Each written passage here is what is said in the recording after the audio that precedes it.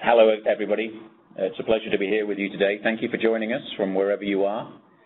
Yes, I'm going to talk about the possibility to introduce nonlinear bodies in the multibody dynamics solution. Very excited to be talking about this. There's a lot of interesting things going on and a lot of information to share. So I'll get right into the presentation. We hope for me to be talking around about 40 to 45 minutes, and then that will give us a chance at the end for some Q&A. If you do have questions, please include them in the chat window, so we'll be ready to start when we get to that part of the session. So with that, let's dive right in. Okay, looking at the agenda then. First of all, I'd like to start off with a little discussion on why you might want to include nonlinear bodies. And if you've made the decision to do so, then what are your options? We'll finish up with some application examples, and then, as I said, we'll get into a Q&A session after that. Okay, so why nonlinear flexibility? You may have a system or a component that is geometrically nonlinear. What do I mean by that? Well, above a certain amount of displacement or deformation, a linear flexible body is no longer going to be, maybe it's no longer going to be accurate. So what we've done here is take this twist beam and, we've applied a certain force to one side of it, like a bump on one side of the rear suspension here, and we've modeled it two ways. We've had a single linear flexible body, that's the MNF, the modal neutral file representation, the dotted blue line, and we've taken the same geometry and the same boundary conditions, and we've reproduced that in our nonlinear capability, MaxFlex, and I'll introduce you to that in a moment. And you can see here with the same force, the displacement is different.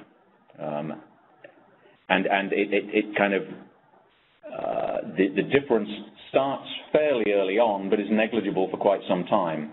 And it becomes more and more noticeable the higher the displacement. So at some point or other, the linear flexible body may not be as accurate as you need. And what that means is that, if your component is maybe not high enough fidelity, then the results you're going to get at a system level using that component are going to be the same. So here on the right-hand side, we're showing camber angle, which is the result of a number of different things going on in the system. But there is a difference between looking at this twist beam as a linear flex and as a nonlinear. On the left-hand side, we're showing a sway bar here, which, maybe in this particular test is not undergoing very significant displacement, but under certain extreme maneuvers, the difference in height between one side and the other side of a sway bar would be very significant. And this may be another opportunity to look at that component in a nonlinear geometric fashion. And then finally, you may be scratching your head and wondering why, I've got some test results of stiffness, force displacement types of characteristics, and they're not agreeing with my linear flexible representation. It might just be that you want to try a nonlinear analysis and see if you get better agreement. If not, then obviously you need to go back and look at something else. So here's a very simple example, and it's not always that a linear flexible body is going to be stiffer or less stiff. It can happen either way. This is particular an in-plane bending. This plate here is falling under its own weight, so simply a gravitational load, and it's supported at four corners with a simple bushing. But you're seeing some significantly different results here between modeling this as a linear flexible body, the red curve, and as a nonlinear flexible body, the blue curve. Not only is the displacement for the linear flexible significantly higher because of the way that the displacements are being processed from the linear flexible representation, but also the frequency content is different. You can see the kind of sine curve is a different frequency, a higher frequency with nonlinear. So that's geometric nonlinearity. That might be something you need to consider. There may well be material nonlinearity. For instance, in some cases, especially in the use of rubber materials, like suspension bushings or cab mounts, isolators, the material itself is nonlinear in nature. So you need a way of representing that. You may have an event that's quite extreme And you could be saying to yourself, I wonder if we'll actually get to a yield point anywhere in my system, and maybe we'll go material plasticity beyond linear elastic. You don't know. And if you just look at it as linear elastic, as we'll see later, you may never know. So there could be some situations where you want to know if it's going to yield. There may be some other situations where you're pretty sure it's going to yield. You may even know for sure it will. The thing is, what's going to happen after that? So in all of these cases, you also might want to consider the use of a nonlinear representation for a higher fidelity response. There's also the case of, if you've got large displacements like we were seeing in that twist beam axle, one fairly common approach is to split it up. And rather than having one flexible body, one MNF as we call it, you can split it up, you discretize it, and have multiple MNFs, which is a very good approach, absolutely nothing wrong with it. And we can see here in this helicopter example, the blades, as they settle under static loading, undergo a relatively large displacement. And you can see here in the still picture down at the bottom, the stiffness of these multiple MNFs is very good. There is a bit of a challenge, though, because of the way they're connected. So the boundaries between the adjacent flexible bodies, it's very difficult to post-process stress across those boundaries. So you get this discontinuity. This is a stress plot here, and you can see that you can actually see where the boundaries between the multiple flexible bodies are, because we can't smooth the stress results out across those boundaries. So, very good flexibility representation. It just has some limitations in post-processing, this approach. Okay, so we've looked at some cases where you may need to consider nonlinearity. So what kind of tools have we given you to be able to introduce this into your model? Let's look at those. So here we have the Adams environment. The first thing you could do would be a new native element we have called FE part, and I'll be explaining what each of these are in the subsequent slides. So you could take that approach. Over the last couple of years, we have introduced ACSI, which is the Adams co-simulation interface, and this is really a co-simulation interface or a gateway to a number of other products. The first release was co-simulation with Mark. We are about to release in the summer of this year a co-simulation with a discrete element modeling package called EDEM. This is particularly useful where you're dealing with bulk materials. So here in the example, we've got an Adams machine, the excavator, digging a hole. And what it's digging into is modeled with discrete element method. So the material that's being dug into and transported is co-simulation with EDEM. And then others, and we're really open to suggestions from users like you as to what's next.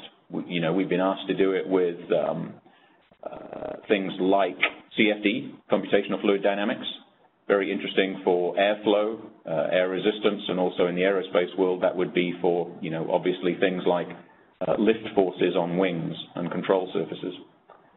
So we're open to suggestions on what next for ACSI. And then the third option is we have taken Nastran Solution 400 and we've embedded that within the Adams environment. We call that option MaxFlex. So there's a number of ways you can approach the problem. Let's look at the details of each one. Starting off with FE part, a new element. I say new, it's probably a couple of years old now, but it's a native element within Adams. And it's a 2D and 3D beam. This is only for geometric nonlinearity, not material. But you can see from the simple graphic up on the top there, this highly flexible element which is wrapping itself around a rigid bar. So this is capable of very high levels of geometric nonlinearity. And as we said before, there may be some cases where the displacement is such that a linear assumption is no longer good. So the applications here we can see would be in sway bars, leaf springs, door latches, coil springs. So a lot of applications where you can simulate the body with a 2 or 3D beam.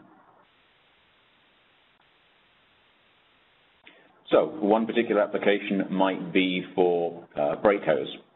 Obviously, the brake hose moves between a rigid part of the vehicle, typically the frame or body, and it goes to a moving part, which is a suspension system of some sort. Here's a rear suspension on a commercial vehicle. And then here's a particular application. This is on, again, it's a fairly heavy-duty vehicle, but this is on the front suspension steering system. And you can see here on the right-hand side, we have a right turn, and then lower down a left turn, and the resulting shape of the brake hose is obviously very different. So on the one hand, you want to look at the forces at the end of the brake hose to make sure that it's not too high strain. And on the other hand, you also want to see where the brake hose is going to go to ensure that it's not rubbing against any other part of the system, causing chafing and potentially a leak somewhere down the road. So without going into the details, but basically this was using an FE part to simulate the brake hose itself. And although it may be very difficult to see here on the screen, actually what we're showing is the white mesh is where the brake hose ended up under physical test. And the blue representation is actually the analysis having been done in Adams with FE part. We've only got 3 of the 4 positions, but if you can see on your screen, there's an extremely close agreement between the physical test results and the prediction using FE part into where this brake hose goes. Here's another application. Again, it's brake hose, but this is again on a commercial vehicle. Here we have a rear axle, obviously undergoing displacements, both in phase and out of phase jounce, and it's very important to understand, of course, again, what's happening with these hoses. Are they long enough? Are they going to be overstretched? Are they going to rub on anything? So geometric nonlinearity, perfect application for the FE part. Let's move on to option number 2. This is the Adams-Mark co-simulation. So this is where you take an Adams instance and a Mark instance, and you couple them together using the co-simulation interface that we provide. A couple of examples here. Obviously, some material and geometric nonlinearity going on. If we look at the workflow, very straightforward. We have an Adams model. In this particular case, there's an ATV here. For those of you who've got very good eyesight, you may notice that the lower control arm is missing in the Adams model. That's because we've actually represented that in Mark. So within an FE preprocessor, we mesh this component up. And then using the co-simulation interface, we bring these model environments together. The interface controls the co-simulation. We have displacement or positions coming from the Adams model, feeds that information to Mark. Mark says, okay, based on the position you've given me, the resulting force must be this. And then Mark sends back to Adams a force number, and that's how they step through the whole process. For plotting, we can look at the Adams model in the Adams environment. The Adams model doesn't recognize the FE piece of it, so that needs to be post-processed in Mark. Or you can co-animate using a third-party tool. And in our case, we've used something like a CEI Nsight, but then you can pull the models together and co-animate. So looking at that in action, here's a use case, for instance. We have a full vehicle dynamics model, so a vehicle with suspension, inertia properties, everything you would expect in a full Adams vehicle model. And in this particular case, let's say, for instance, we have it's not really a fuel tank, but let's say this is a battery pack, which is suspended below the vehicle. And unfortunately, the driver has just hit some rigid object in the road. So we know that there's going to be some kind of deformation going on here in the cover for the battery pack. So we've modeled the battery pack itself in Mark, and then the boundary conditions as for how the battery pack moves and how the whole system behaves are provided by Adams. And over here you can see this rigid piece of the road. It hits the front edge of the battery pack, causes some permanent deformation. So an interesting application of this nonlinear material coupled with the multi-body dynamics application. Of course, there are many, many more.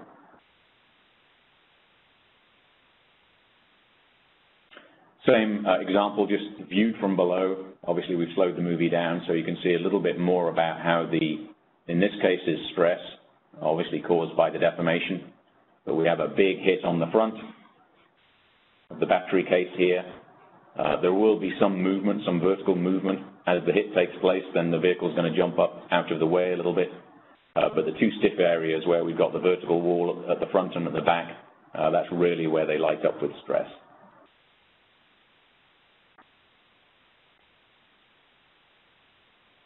Okay, let's look at the third option. We call this MaxFlex. This was released into production late last year. This is embedded nonlinear. So this is material, geometric, and boundary condition nonlinearity. So what is it? Well, I mean, it's a very logical extension of the linear flexible body. So for users of that flexible body, you'll just see in the drop-down menu here, we've included a BDF option. So we have MNF, modal neutral file for linear flexible bodies. And now we have BDF as an option. This is bulk data file. So for any of you FE analysts, you'll recognize that as kind of being the input file for an FE model. So very easy interface. You pull the BDF in the same way as you pull an MNF into your Adams environment. We also have a translator for Abacus files. So for any of you where your FE analysts are using Abacus and not Nastran, then we have a translator which will convert this into a BDF format. So we're supporting both Nastran and Abacus in preprocessor for FE. It's an implicit nonlinear analysis, and I'll get into that in a moment. The movie here is just showing you the ease with which you can pull in parts to the model and combine them to the Adams representation. And again, very similar kinds of use cases as we've looked at previously. We've also provided some additional functionality. Especially relevant is going to be this ability to swap between rigid and flex. So if you look at the example down in the bottom here, once the vehicle model is stabilized, there may be some significant part of this event where you don't need nonlinear. So let's look at the rear suspension here. As the vehicle approaches the ditch, really nothing's going on. So that could be a rigid part until just before we would want to swap to a flexible part. So we're introducing this rigid to flex swap, and then in later releases we'll also be including a flex to flex. So it would be a linear flex body swapping to a nonlinear flex body at some point before the significant event takes place. And you may ask, well, why swap? Simply, there's a very significant computational overhead associated with these nonlinear bodies. You don't get anything for nothing. So if you want higher fidelity, then it takes more computing time. So in as far as we can, we've made it efficient by keeping it simple until you need the high fidelity, and then we've got these on-the-fly switching options. We can include multiple nonlinear flexible parts in a model, and then there's interface support, which I'll get onto in a moment. So some of the technical details here for those considering using this, the connections and the loads ought to be very familiar to the Adams user. When it comes to the solution, it's really hidden. By and large, it's hidden from the user once you're in the BDF environment and you bring in your nonlinear flexible representation. There's really nothing extra to do. You can see the integrators we support. It's also SMP, so we can speed up the process of solving these bodies by distributing amongst the system. And then some post-processing benefits. We post-process again in the Adams environment. So the workflow, like I mentioned before, really very straightforward. We read in the BDF, connect it to the Adams model, the MBD environment, and then we can post-process results, stress, strain, displacement, again in the Adams environment.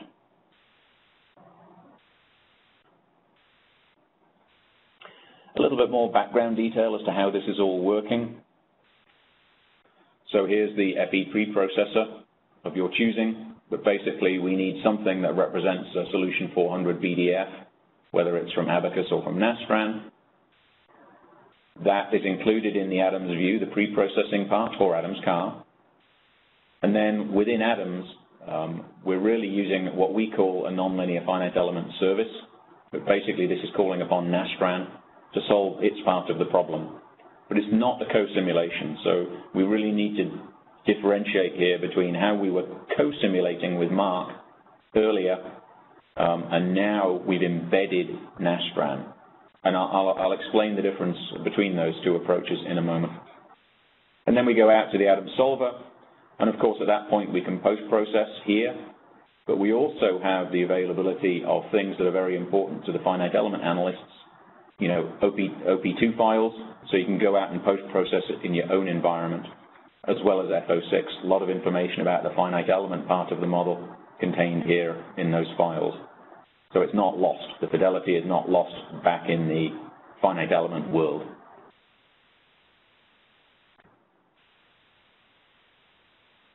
Okay, so let's look at this MaxFlex. What does it really mean? And the two words I want to highlight here are implicit and embedded. So we've got the Nastran Solution 400, which is an implicit solver embedded within Adams. So what's the difference between embedded and co-simulation? On the face of it, we have one integrator and therefore one license. So what does that look like? So down here on the left-hand side, you can see this is the MaxFlex approach here. So yes, we have Adams. It's coupled to a Solution 400 service, but Adams is the integrator. Adams is in charge all the time. It's deciding what to do. On the right-hand side, we have our co-simulation interface. So this is where we hook up with something like Mark or EDAM. This is a true co-simulation. Each of the codes taking part in the event has its own integrator. They're sharing information and deciding, you know, on time steps and what have you, but there are separate integration schemes going on. It's not that one's better than the other necessarily. It depends on what you're trying to solve and your own CAE environment, but this is the fundamental difference between the two approaches. So typically with the embedded approach, there's going to be less tuning. You're not worried about both integrators and keeping error tolerances close. It's all handled within one, and generally a faster model setup. Okay, so that's the embedded piece.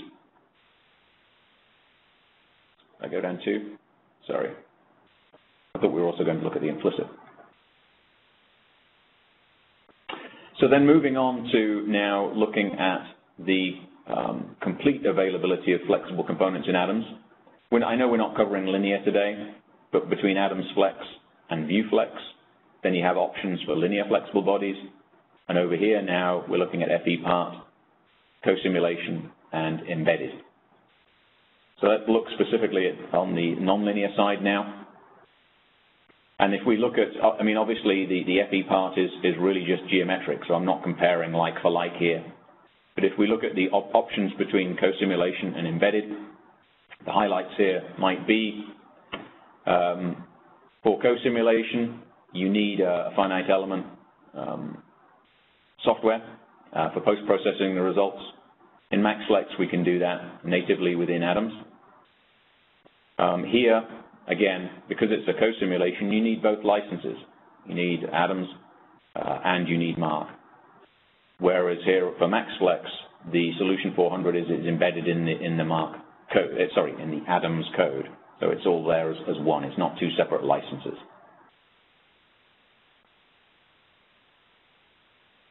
And again, just to highlight, the first one is a co-simulation. The second one is native within Adams. I know I've said this before, but it's very important that you recognize that stress-strain recovery within Adams, no, can't do that. But with the co-simulation with Mark, but yes, we can do basic finite element post-processing within the Adams environment, but we do provide you with the output files So you can read those back into an FE post-processor to do the more advanced analysis of results. Okay. So hopefully that's easily understood there. Okay. So the obvious question at that point is, okay, so Adams has provided me with some options here. If I need material nonlinearity, what should I do? Am I better off with MaxFlex or doing a co-simulation? There's no simple answer to that. I mean, but I've tried to at least outline a few criteria that you should look at here. First things first, and fairly obviously, what's the format of your finite element? I don't know if you're doing it yourself or whether you have a complementary group that does FEA for you and provides you with your meshes. But do they use Nastran or Abacus? Or are they preparing models in Mark? In other words, is Mark your favorite nonlinear code in your company? Fine. But that would be the obvious chance to use co-simulation. But if you're already using Nastran or Abacus, then MaxFlex would be more logical. It could be that, you know, Mark, for instance, supports more element modeling types than Nastran. So you may have something very specific in terms of a material characteristic that you're looking to be able to reproduce. It's possible that it's not available within the Nastran element library. You might have to go to Mark for that. We've got a lot of technical literature which explains what kind of, you know, material characteristics are available in each. I'm not going to get into the detail of that today, but it's definitely worth looking at if you're looking for something, you know, a little bit more exotic in material types. There's more opportunity that it will be supported in Mark. And then, of course, as we pointed out before, is integrated post-processing important to you? If you're trying to keep this in an all-MVD environment, then MaxFlex would be your choice, probably. But if you have access to FEA post-processing tools, then you know, you could just as well use the Mark co-simulation. So those are some things you can look at up front. And then, you know, as a user, what may be some of the constraints that you would face? You make some decisions up here, but, you know, then what? Certainly, I would say don't try and get into nonlinear domains, nonlinear responses, until you're very comfortable with linear flex. You know, obviously, some people are still just using rigid body representations, and that's absolutely fine for a lot of cases. Making the leap into nonlinear, you know, there's a certain learning curve that you need to move up, having done that. And I would say that once you're, you know, very familiar, very capable to function within linear flex, then nonlinear is not a big step for you. But I would say, you know, experience in linear flexible bodies is a prerequisite. If you're looking at co-simulation, it's true to say that you need knowledge of both Adams and Mark. There's various parameters that you've got to set up in both domains. Now, it doesn't have to be you as an individual user. You may be an Adams expert. You might not know Mark. But if you've got somebody in your organization that you can partner with, between the two of you, you can easily set up this model. But whether it's an individual or whether it's a group of people, you are going to need knowledge of both products to be able to successfully set up a COSIM run to run efficiently and to have accurate results. By comparison, to run MaxFlex as a user, of course, you need a BDF. That's got to come from somewhere. But you don't need really any prior knowledge of Nastran and how that all works. Everything is, we have one integrator. It's controlled by Adams. Everything's set up in the Adams environment. So if you're kind of working on your own and you don't have a lot of FE support, maybe MaxFlex is a better option for you.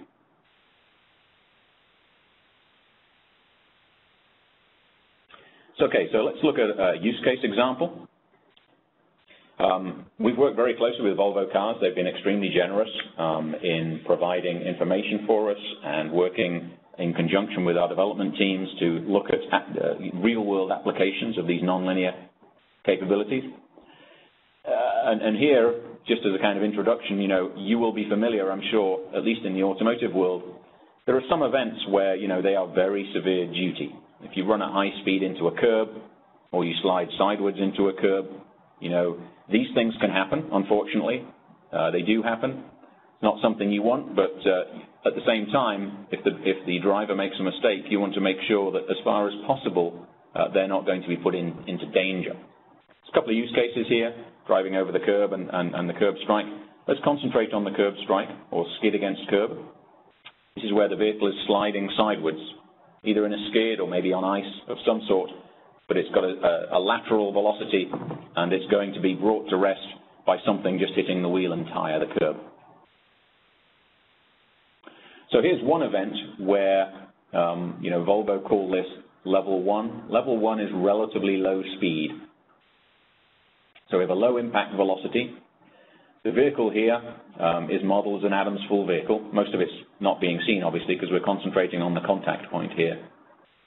But in this particular event, we've got, in this case, a linear flexible body for the subframe and for the control arm, relatively low speed. And if you really concentrate your attention here on this piece, hopefully you can see my cursor, but on this piece of the control arm, when the strike occurs, there is some kind of plastic deformation on. There's some residual strain here. Was there permanent deformation? Hard to tell, but this is an event that is borderline nonlinear. Let's just call it that. So in this instance, are you okay with an MNF, a linear flexible body, or should you be nonlinear? Perhaps you don't know. But just out of interest, we ran this both ways. So this low-speed curb strike, we modeled the control arm as a linear flexible body and a nonlinear flexible body. And you can see here, this is force versus time. The comparison between linear and nonlinear is extremely close. All right? So the end result of this one-off analysis was, for this particular set of events, I don't need nonlinear. It's going to take me longer to solve because it's a complete nonlinear event. And I don't need to carry that computational cost because my assumptions with linear are good. Fine, so you proved it to yourself. You're not sure if you need it or not. You want to run it once. Everything's good. But there is a level 2 test with a higher impact velocity where it's exactly the same event, but the contact speed is greater. And you can see here again on the lower right-hand side. At this point, the prediction is that, we've reached the yield point in the material. We've gone plastic.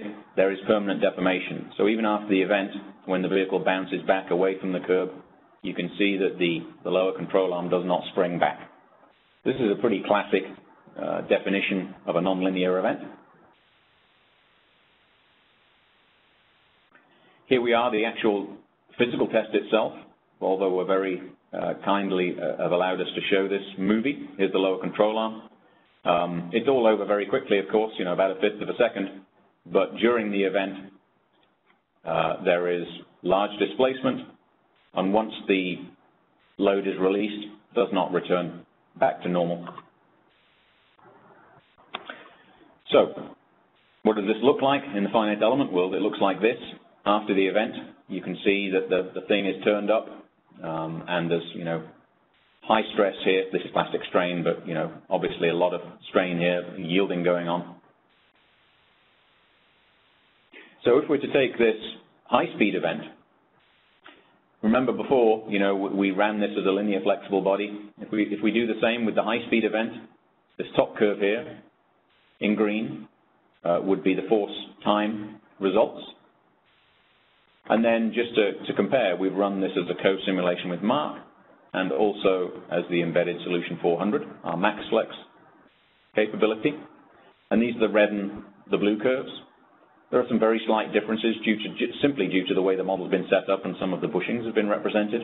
But in effect, there's a very close correlation between the two nonlinear analytical approaches. And again, this is in the MBD world.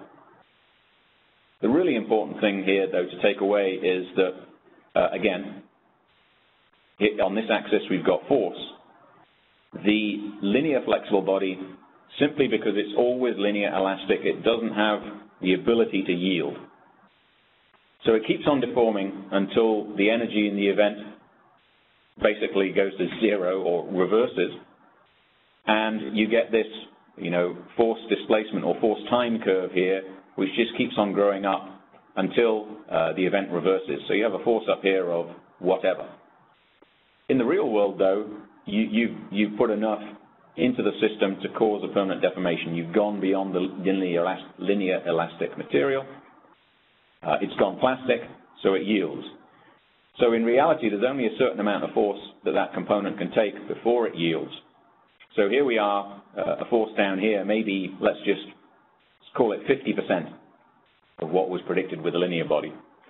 Why is this important? Well, fairly obvious, I think, because if you were to design the rest of your system, your bushings, your subframe mounts, based on this force prediction here, you would be over-designed, because in reality, there's no way that the system, the lower control arm here, can support that amount of force. This is the maximum. So you need to consider this force when you're designing the control arm and the adjacent components and all of the attachment load path points. Okay. Then some applications here. So again, some of these are very similar to the types of applications you could be using with the code simulation with Mark, but we can be modeling the twist beam suspensions, the suspension bushings, the rubber mounts. They could just as easily be done in Nastran or Mark, depending upon the rubber material types that you want. Large displacements in aerospace.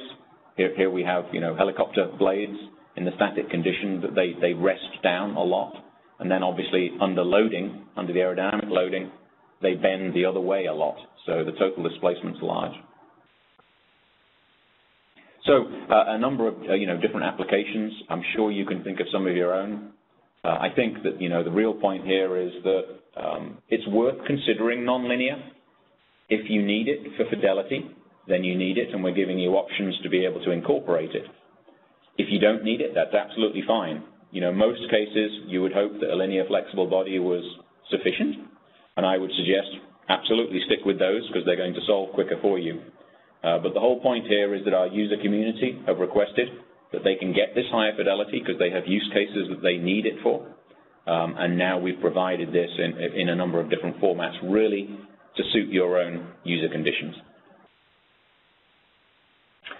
With that ends the formal part of the presentation. So thank you very much for listening.